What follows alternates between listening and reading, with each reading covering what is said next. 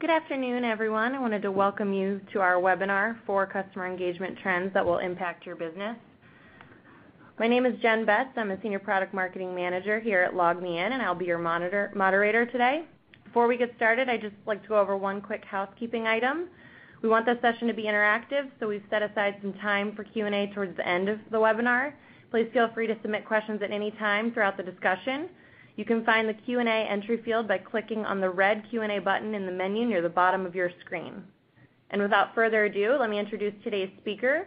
I am joined by Kate Leggett, Vice President and Principal Analyst at Forrester Research. So with that, I'd like to turn it over to Kate to get us started. Hi, Jen. Thanks for the introduction, and thanks to all of you on the webcast today who've taken an hour out of your daily schedules, your busy schedules, to listen to me talk.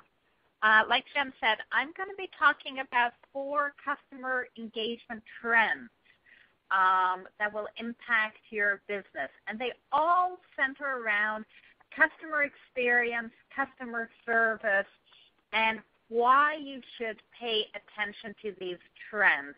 And the reason that you need to pay attention to these trends, because it will help your business control costs, and it will also affect your top-line revenue. So these customer engagement trends have real quantifiable business benefits. So to set the stage to present these customer engagement trends, what I want to initially do is take a brief walk through history and talk about the cycles of technology that we've seen for the last 100 years and focus on where we are today. So technology evolves through these cycles that span anywhere from 30 to 40 years. And then a new technology comes along and disrupts the age that we were currently in. If you think back to the beginning of the last century, we were in the age of manufacturing that was followed by the age of distribution, and most recently, the age of information. And the age of information in the 1990s was characterized by connected PCs and really efficient supply chains, and companies who controlled the flow of information dominated.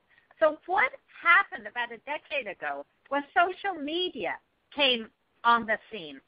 And social media helped usher in what Forrester is calling the age of the customer. And what this means is that today, customers, like all of you on the webcast, you control the conversation that you are having with companies. And what this means is that companies have to become a lot more obsessed with delivering engagement experiences in line with your expectations to be able to garner your satisfaction with the engagement experience and your long-term loyalty. So it's no surprise that when we poll company decision makers, we find that customer experience is becoming a top driver for many companies. 92% view customer experience as one of their top priorities. And almost 2/3 of companies, 60% of companies, say they want to use customer experience as a way to differentiate their products and services from the sea of commoditized products available to consumers. It's also no surprise that when we asked over 2,000 business and technology executives last year what their top investments were for this year, investments in customer-facing departments like sales and customer service topped the list. And this is because customer obsession is on every company executive's mind. But then what you want to do is, with all the focus on customer experience and companies wanting to use customer experience as a strategic differentiator and spending for customer-facing technologies, you've got to ask yourself, how well do companies do at delivering experiences in line with customer expectations. So for the last 7 years, Forrester has been measuring the customer experience that close to 200 brands that we bucket into 40 verticals deliver by asking 3 basic questions from consumers or customers who have interacted with these brands over the last 90 days. The 3 questions that we ask are really simple. First of all, how useful was the interaction? Did the interaction end up meeting your needs? Did you get your question answered? Did you get your issue resolved? How easy was the company to do business with? Was the interaction or the transaction frictionless, or was it very painful? And lastly, we ask, how enjoyable was the company to do business with? And year over year, we find that more than half the companies end up missing the mark on providing positive experiences. This is the breakdown from the brands that we surveyed this year, where less than half the brands do not provide positive experiences.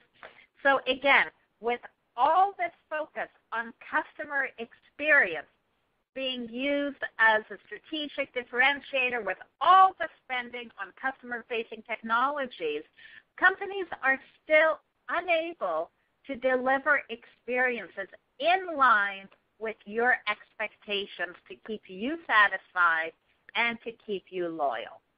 Now, the next question, the natural question that comes up is, why do you care about customer loyalty? And it's because good customer experiences correlate to customer loyalty, and a loyal customer is one who will spend a larger wallet share during their engagement lifetime with that company. A loyal customer will stay true to that brand, will be less likely to take their business away from that brand.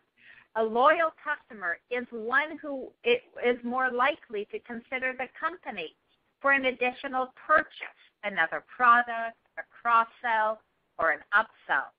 A loyal customer is also one who will act as a company advocate, recommending the company, the products and services of that company to their professional network and to their network of family and friends.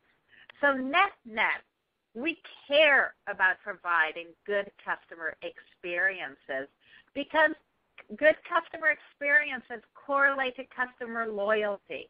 And a loyal customer will spend more with that particular company during their engagement lifetime.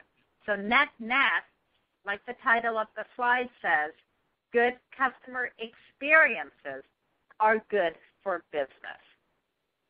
So why is it so difficult to provide customer experiences that are in line with customer demand? It's because customer-facing departments, whether it's an e-business department, a customer service department, even a sales department, with every interaction that they have with the customer, they have to walk this real pragmatic balancing act between customer needs on one end and the needs of the business on the other side. They need to provide engagement experiences that keep their customers satisfied and loyal to their brand. But they have to do so in a way that meets the cost structure of the company, that meets the regulatory compliance requirements of the company, which are especially important in heavily regulated industries like healthcare, financial services, telecommunications, where if you're not able to meet these compliance requirements, the company ends up incurring penalties. And then you also want to meet the revenue goals of that particular customer-facing department. And This pragmatic balancing act, again, between customer needs on one end and the needs of a business on the other side, is a balancing act that is very difficult to achieve. And there's some fundamental roadblocks within companies that make this balancing act very difficult to achieve. The first issue is that most companies are a mess of siloed applications. And you think about, for example, communication channels that are used to interact with customers, whether it's a voice channel, whether it's email, chat, your website, your mobile application. Most of these communication channels are implemented in a silo. And what our data shows is that 38% of companies are not able to provide consistent cross-channel experiences, meaning the same type of experience, say, over the phone compared to over the web, compared to chat or email. 44% of companies are unable to provide a seamless handoff between channels for customers. Say that you're, for example, on a website and you have a question about a product before you purchase the product, and you want to be able to chat with an agent who can answer your questions. More often than not, you have to restart the conversation with the chat agent because the chat agent does not understand what you have done on the website. So this is what we mean by just under half of companies, 44% of companies, aren't able to provide the seamless handoff between communication channels. The other problem that we see is that customers that interact with a brand, you have a single vision of that company. As you discover the products and services that that company has, as you go ahead and buy a product from that company, as you learn how to use the product, as you interact with their customer service organization. So this extends the concept of most companies are a mess of siloed applications. You think about, so a customer expects these consistent engagement experiences as they interact with a company. But under the hood, if you look at a traditional company, you've got organizational silos. Broadly speaking, you've got your marketing organization that's disconnected from your sales organization, that's disconnected from your customer service organization. And each of these organizations use different tools and technologies that aren't consistent across all departments. They follow different processes, and they also don't access the same data. So what this means is because you've got these organizational silos, the customer interacting with this company over marketing activities, sales activities, customer service activities feel like it's a fractured experience where the record of all their interactions and transactions that they've had with the company isn't propagated internally to all customer-facing personnel. Then there's the problem of content and knowledge. Many companies have not empowered their customer-facing personnel with accurate, reproducible, reliable content to be able to answer customers' questions. And what we find in most organizations and most companies, content that customer-facing personnel use ends up being located everywhere in a company. And this is what this heat map that is on the screen is showing. It's showing that for this particular customer that we did work with, we found that the content assets that their customer-facing personnel use were in email, were in multimedia assets, or in team updates, competitor battle cards. Basically, this content was all over the place. And this content wasn't consistently available to frontline personnel servicing the customers in a way that they could easily act on it. And what we find, is just taking a step back, is very few companies have invested in knowledge management solutions to be able to add order and easy access to their content, and to be able to empower their customer service agents, even their sales agents, with reproducible, reliable answers to customer questions. And fewer companies have put in place knowledge programs to make sure that the content evolves in line with customer expectations, meaning new content ends up being added if customers start asking new questions, and content on older products that is no longer important or useful ends up being archived and retired from your knowledge base. Then the other problem that we see is it's a problem about the metrics and the way that you measure the success of customer interactions.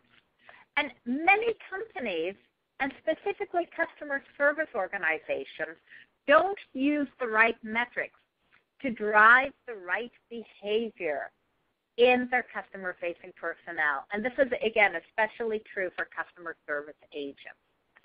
And let's focus the conversation on customer service organizations.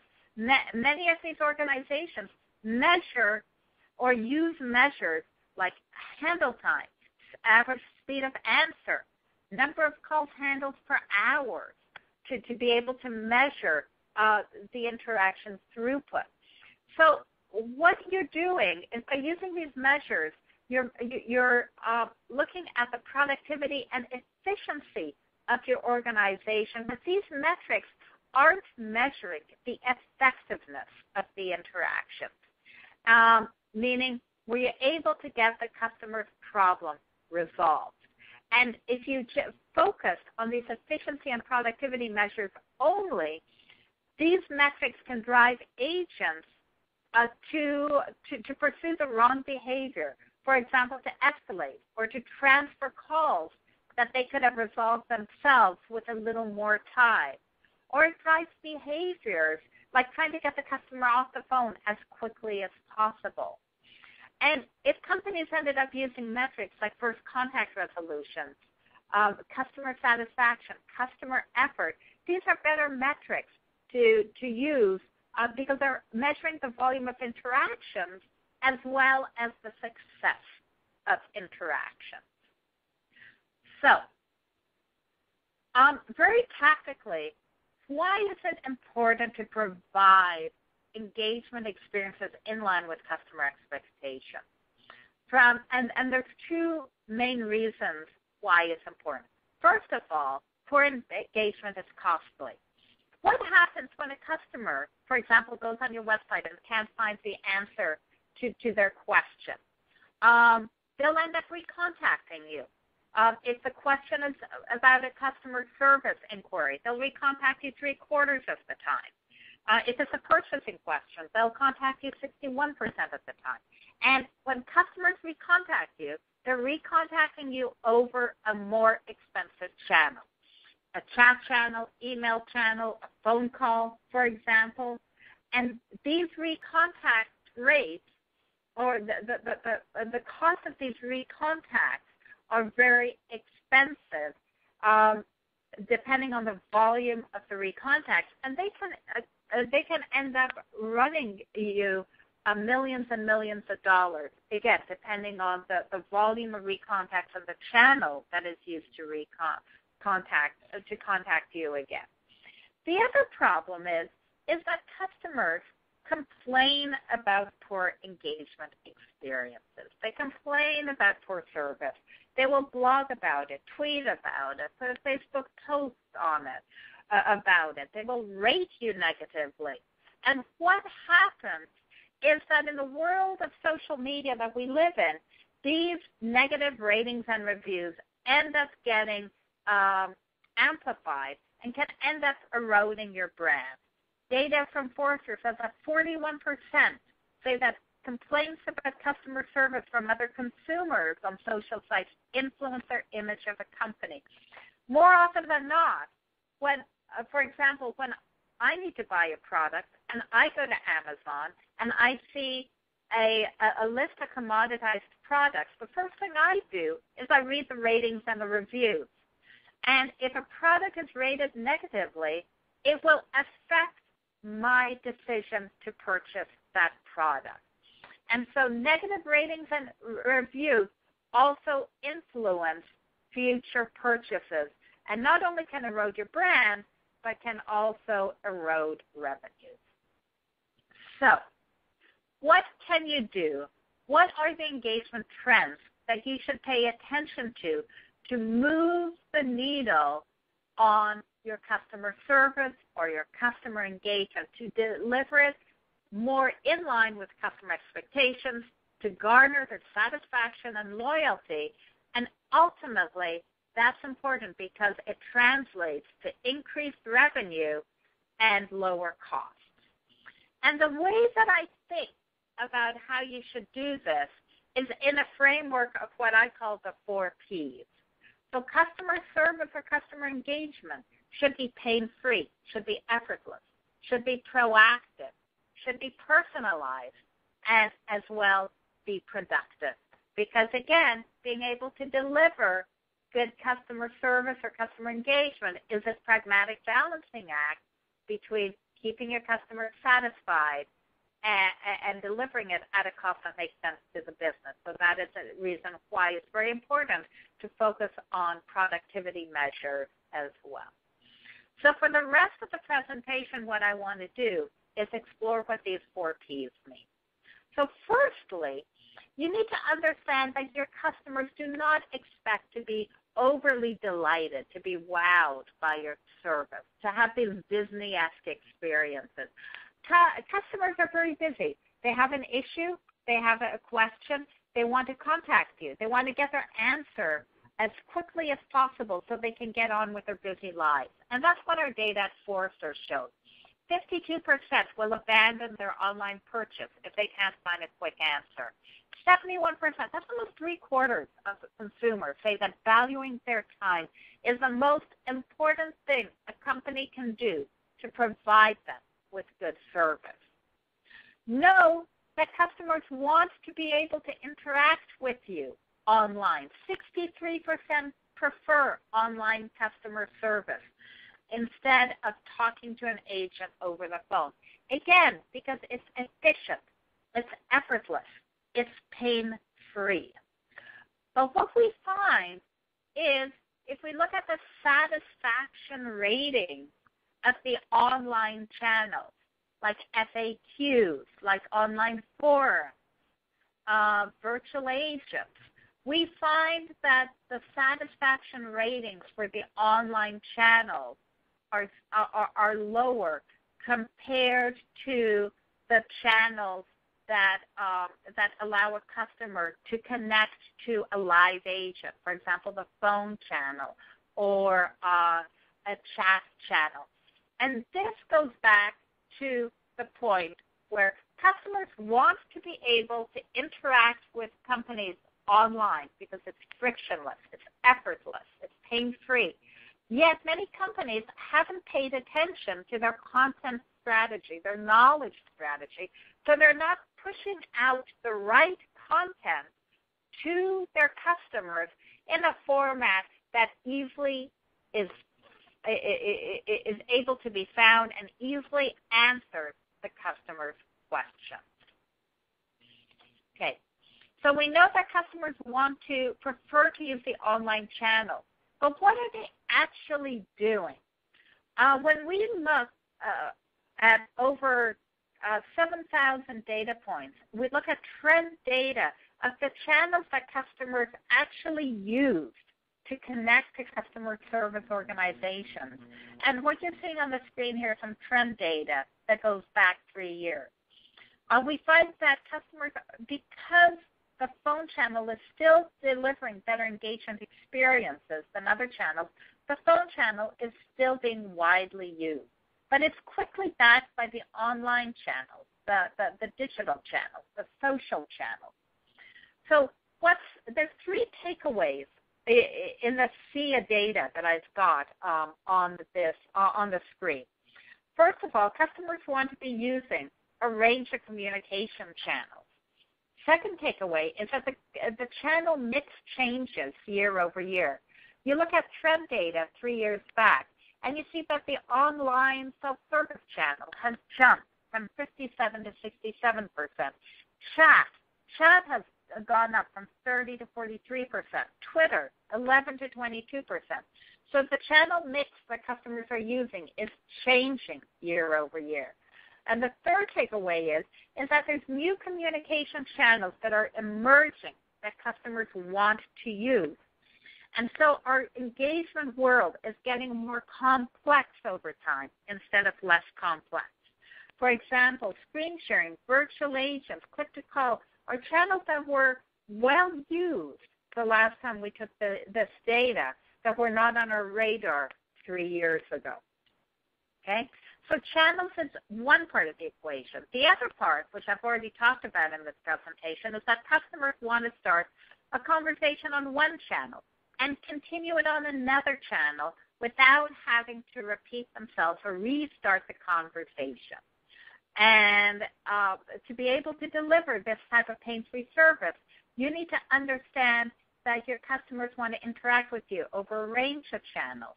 And again, be able to move conversations seamlessly from one channel to another channel.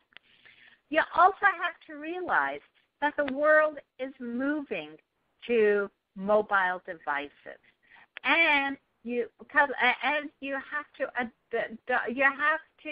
to rethink the way that you engage with your customers with a mobile-first mindset in place. Customers are using laptops, desktops, smartphones, tablets. Our data shows that customers have on average 3 connected devices.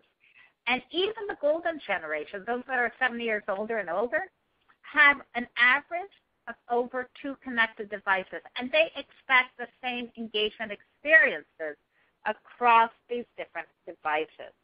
What's also important to know is that the time that customers are spending on their mobile devices is overtaking time spent on other devices.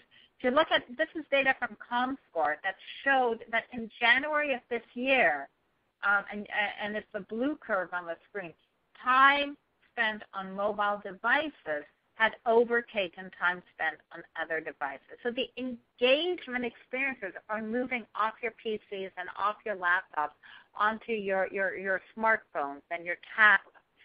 And you have to ensure that you're supporting your customers in a pain-free way on these devices, because these are the ones that they want to be using. So moving on to my second P, it's all about proactive engagement. So you want to be able to proactively communicate with your customers. You want to send them alerts and notifications about products and services that they've bought. Think about flight changes or bank balances, emergency warnings. Think about your electronic devices or your software. You want the company to tell you about potential issues or fixes for their products, or service alerts, or fixed packs. And you want companies to communicate this information to you over the voice channel, surely, but also over the digital channels, email, SMS, and even over the social channels, like VMware, for example, uses Twitter to send out new content and patches and service alerts by Twitter. They have a separate Twitter handle for each of their products. And they proactively communicate to their customer base over Twitter, because that's one of the ways that their customers want to be interacting with a VMware. So why do you want to do this? Why do you want to proactively communicate to your customers? And it's back to that pragmatic balance between meeting customer needs and at a cost that makes sense to the business. So proactive communications is important because from a customer's perspective, you will feel like the company is looking out for your best interests.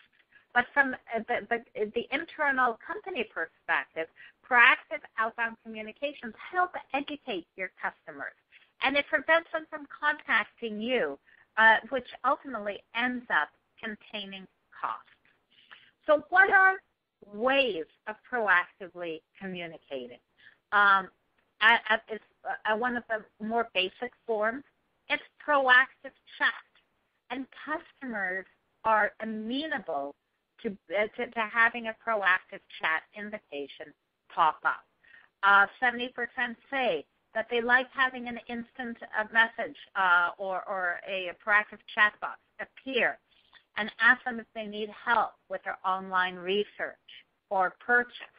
But proactive communication can extend into something that the Delta app does. What it does is it warns you of a canceled flight. This was a flight from Atlanta to Cleveland to LA, and the Cleveland to LA leg ended up getting canceled. So you get a proactive notification through the app that flight's been canceled, which is good information, but it leaves me hanging in Cleveland. But what the Delta app does is it goes a step further, and it presents to me a set of different flights that I can choose from. And with just a single tap on the flight that suits me the best, I can rebook my flight and be able to get home. So it's proactive engagement, again, of being able to communicate status to the customer, but allowing the customer to take action on this proactive communication to get the job done, to be able to realize a business outcome. There's also proactive communication in terms of being able to push out via rules, via decisioning, a coupon or an offer at the right point in the engagement journey of a customer. For example, if you go on LL Bean or Land's End, depending on your shopping patterns on the site, you will be proactively you'll end up having a proactive offer or coupon presented to you. In this case, it's a free $10 gift card to use on the site. It's also, if you think about proactive engagement, it goes a step further to deeply personalize the type of engagement. For example, there's a service that called Google Now that Google offers, and what it does is it reads through your calendar, your email. It takes information about the weather.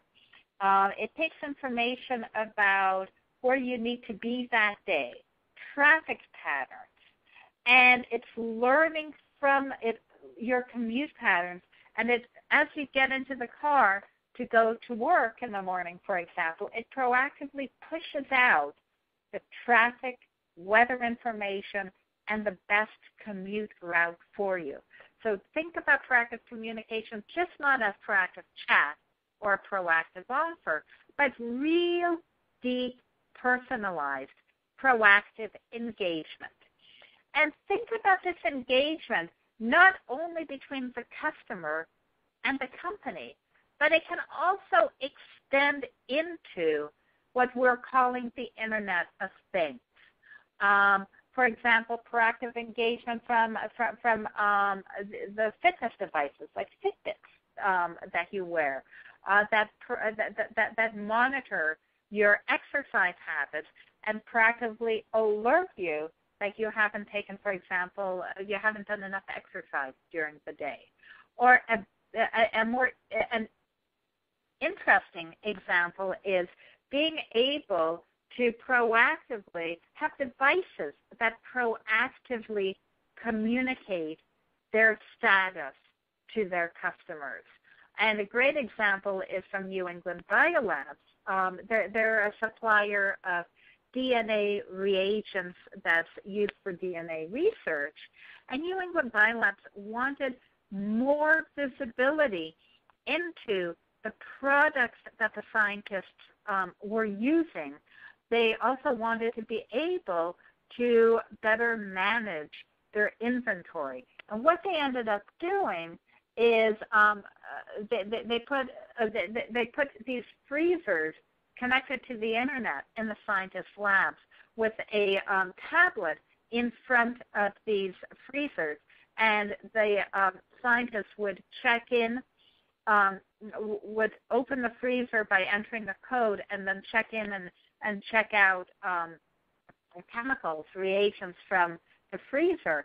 And what was happening is this information was being communicated back to New England Biolabs, and New England Biolabs would use this information to proactively ship out products to the scientists and understand what products were being used together, and would use this information to be able to bundle products together that were better tailored to the scientist's unique use.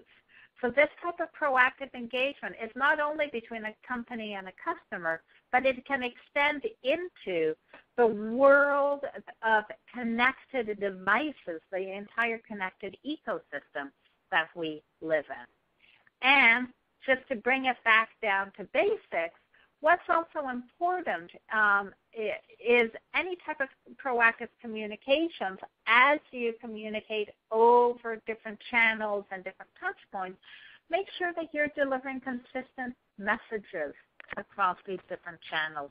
And again, this gets back down to being able to have a solid foundation of content and knowledge within your company. The third P that I want to talk about is personalized customer engagement. And you want to be able to use rules or predictive analytics to be able to personalize, deeply personalized conversations that you are having with your customers, to help understand customers, their behaviors, be able to proactively and in a personalized way recommend the right upsell, the right cross-sell for a particular customer, get the work to the right person in the organization, and be able to guide the service experience, again, to make sure that the engagement is as personalized as possible. To be able to personalize interactions, you also want to be listening to your customers via direct surveys or via social listening, and be able to understand what customers are saying, separate the noise from the actionable insight, and route the insights to the right place in the organization where it can get acted on to be able to more deeply personalize engagement experiences. You also want to make sure that your customer service or customer engagement is as productive as possible, because again, being able to engage with your customers is a pragmatic balance between meeting the needs of your customers and being able to meet the cost structures of your business. And when we surveyed, this is actually data from Dimension Data, we surveyed over 800 customer service organizations. One of their main preoccupations were being able to increase efficiency and reducing costs. And there's many ways that you can make, that you can help make organizations more productive. Just to highlight a couple ways is, first of all, focus on the agent experience and make sure that the agents are not struggling with the tool set and processes that they need to follow. Make their life as easy as possible, because in the survey that we did, we found that in 99% of cases, being able to provide a better agent experience translated into better customer service outcomes. So the agent, instead of struggling with their tool set, is able to listen to the conversation that they are having on the phone or over chat with their customers and be able to deliver better quality of service. The other thing you want to do is, again, empower your agents with the right information to service their customers, a record of all transactions, all interactions over the different communication channels, very easily being able to understand the tier of service of that particular customer, the products and services that they've bought, and be able to push in a proactive and as well in a contextual way the right knowledge to the agent at the right point in the engagement cycle so that the agent can act on it. Again, making the agent's job easier as well as empowering the agent with all the right information at the right point in the engagement process so that the agent can build on the relationship that has already been established with the customer instead of having to rediscover information that's already been communicated to them. If you look at it from a technology perspective, it's important to deeply investigate cloud technologies. We find that over 70% of companies, for example, for customer service, are expanding using or planning to adopt within the next 2 years cloud-based solutions. And cloud solutions push the onus of the software maintenance and upkeep on the vendor, and it allows companies to be more agile, to be able to push out innovation faster to their customers so that the company is able to more quickly react to changing business pressures. It gives cloud technology just gives the business greater agility and flexibility to change and react to different competing business pressures. And then at the last, my last point is, again, we've talked about technology, we've talked about process. It's also important to use measures that incite the right behavior in your customer-facing personnel. And you should choose a balanced scorecard of metrics that cover satisfaction and cost measures, as well as compliance if it's important to your business and revenue.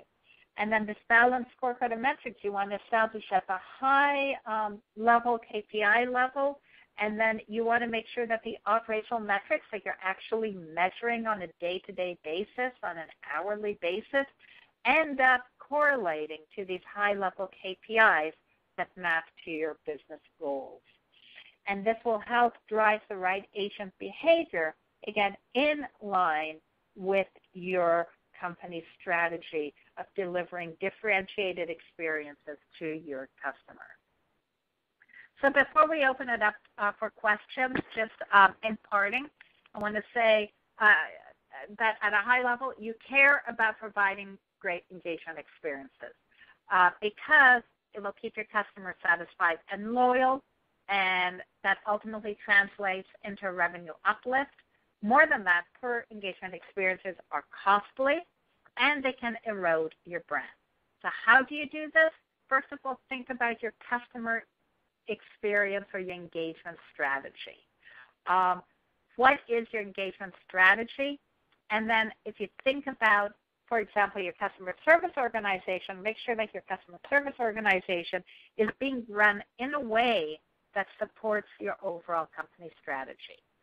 Deeply understand your customers, who they are, the channels they want to use, the devices they want to use, what they're saying about you, to be able to tailor the service delivery to their specific channels and touch points and their specific needs.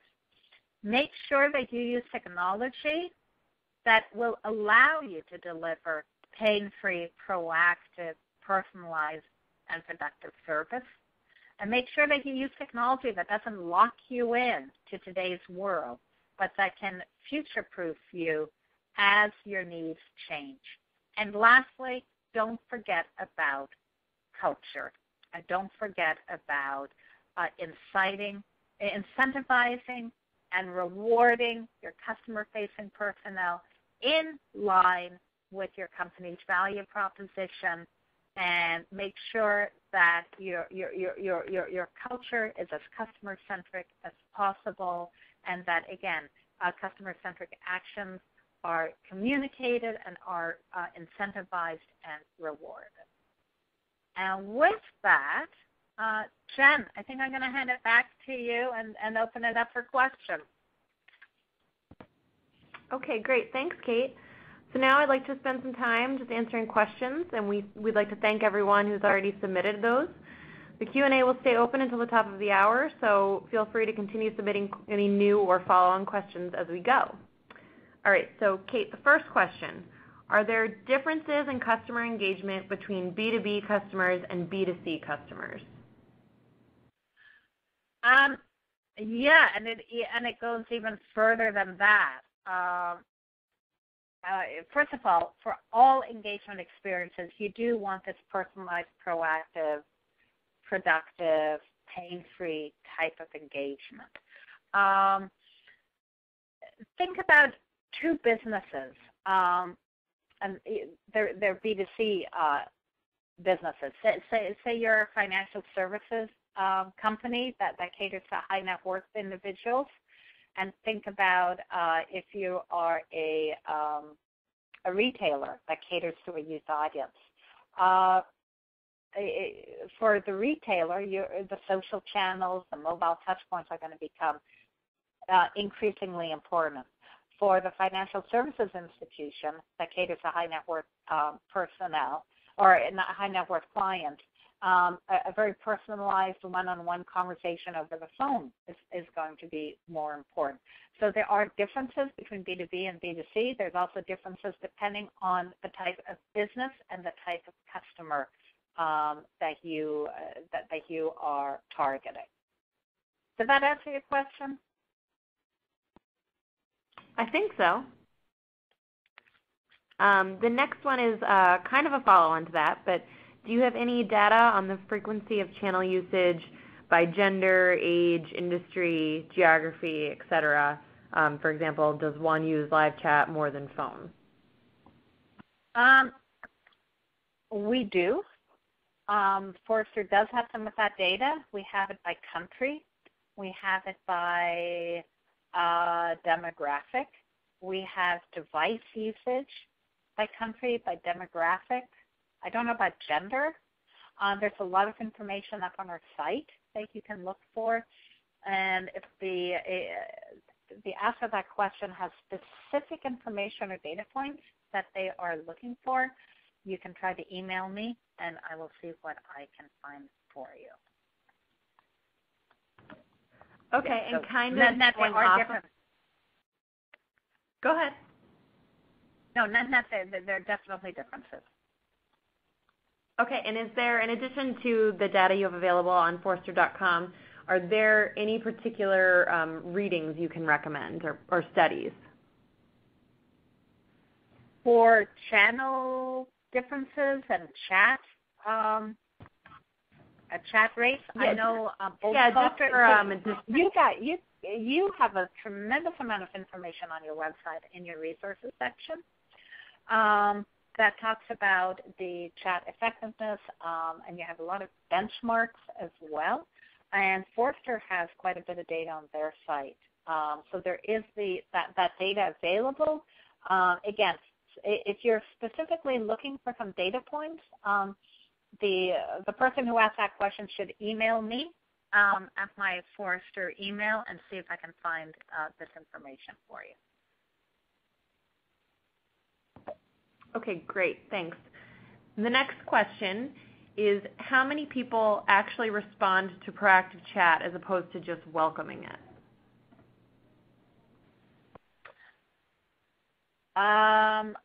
I don't have that data in front of me. We do have data on. I'd have to get back to you. I don't have that data in front of me. I know it is a number I'm sorry, I don't have that data in front of me. That's okay. We can provide your contact information for follow-up. Actually, if Ross Haskell or if one of your technical folks that log me in around the phone, that's a better question for you. Okay. All right. And then the next question is, how important do you think it is that all companies have every communication channel available? I think it's absolutely not important for every company to have every communication channel available. Again, think back to my two examples of a financial services company that caters to high net worth individuals. Twitter, Facebook would probably be meaningless for that company.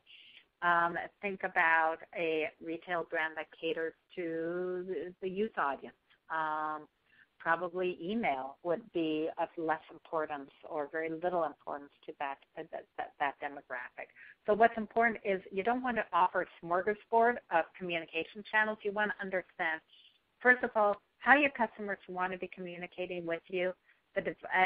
So it's important to know the device as well as the channel, and then be able to offer a subset of all available communication channels to that customer, but choose the ones that they want to be using.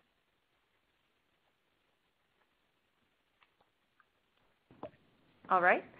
And then I think this one might be a hefty answer, so it might have to be our last one. But how do you think customer engagement will change in the next year or even the next 5 years? I think it's going to become a lot more important as devices proliferate. You look around my house, and I've got iPads and smartphones and other tablets and PCs and laptops, as well as gaming devices and TVs. And as a consumer, I expect, first of all, consistent engagement experiences across these different devices. I expect to be able, depending on where I am, if I'm sitting at my desk, if I'm in the car driving my kids, if I'm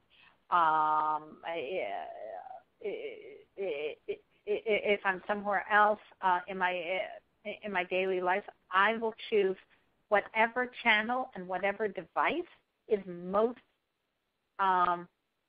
simple or useful to me at that particular moment in time.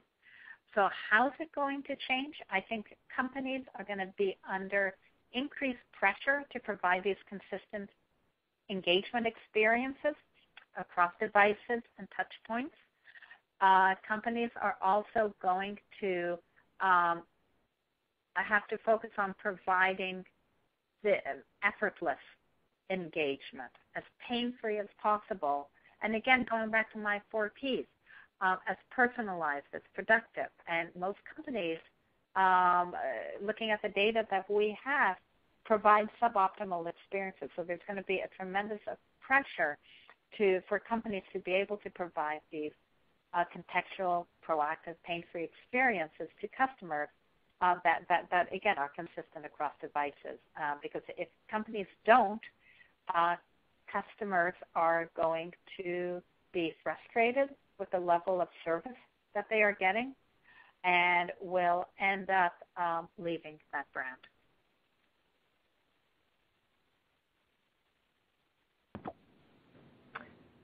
All right. And then one more question. What do you think about migrating emails to chat as a channel with shorter SLA? Do you feel like it's a good direction from your point of view? Depends on the type of inquiries that you're getting over over email. Companies have done it. There's a whole set of companies that have decommissioned their email channel very successfully. Chat is more expensive than email, typically. Email can also be a good channel if there is some offline research that is needed before an answer is given to the customer. So before you end up decommissioning the email channel, what I would do is understand the types of interactions coming over email and see if those interactions can be handled, first of all, with better web self-service, and then secondly, with chat. And if there's a large number of email inquiries that are coming in that can't be handled by chat or web self-service, you may think about keeping the email channel. But if you believe, after looking at the type of email inquiries that you're getting, that these inquiries could effectively be moved to chat or better web self-service, because it's you have to focus on both, then absolutely I would say go ahead and decommission the email channel. Make sure that you notify your customer base about what's happening. And there are many companies, telecom companies, consumer electronics companies that have successfully decommissioned their email channel. Okay, great. That brings us to the top of the hour, so apologies if we didn't get to your question, but if that's the case, we'll follow up via email. We want to thank everyone for joining today. If you have any additional questions, you can reach out to Kate directly at kleggett@forrester.com, or you can follow her on Twitter at Kate Leggett. One last quick note, today's webinar was recorded, so we'll provide a link to each of you to review or share with your colleagues within the next day or so. Thanks, everyone, and have a great day.